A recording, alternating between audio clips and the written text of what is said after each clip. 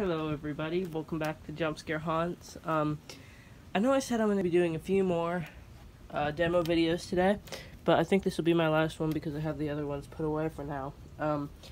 This is the grave grabber, the grave grabbing arm. And I got it in the same package as Ellie Hatchet, also known as Axe Me Something.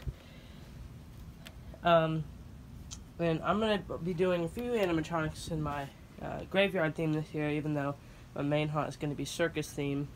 But I got this prop because I saw it in stores a few years ago and I really liked it. I just never got the chance to pick it up.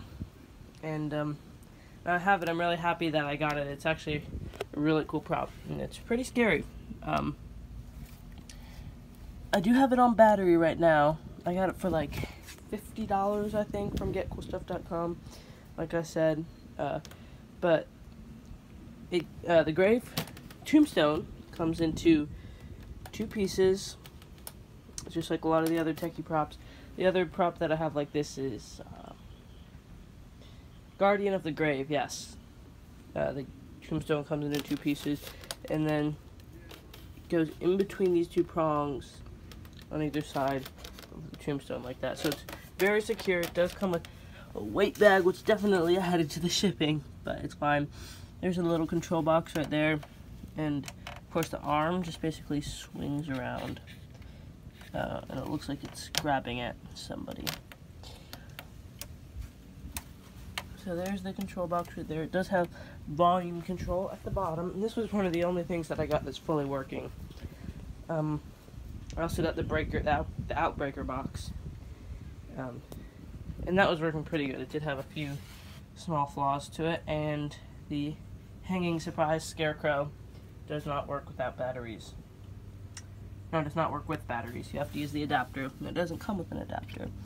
But I'll make a video on that one later. Ellie Hatchet, of course, like I said, it's missing the wires for the head, for the arms. So I'm gonna make a demo of this now. Here's the demo. Motion sensor is,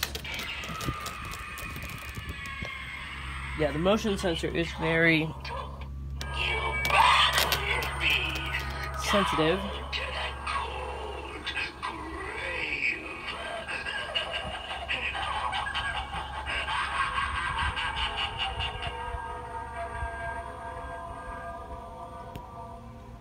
Let me activate him one more time so you can get a good view out of him.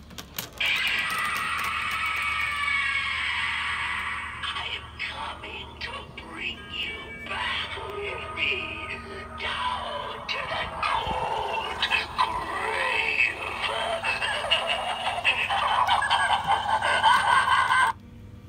So that's it for the demo part.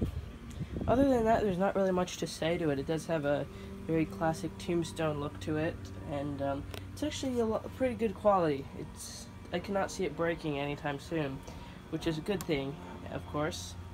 And next time you'll probably see this prop in one of my videos will probably be in my haunt video, which is coming in only 2 or 3 months now. So it's really crazy. I am going to Spirit soon again in the next few days, so I may or may not post about that.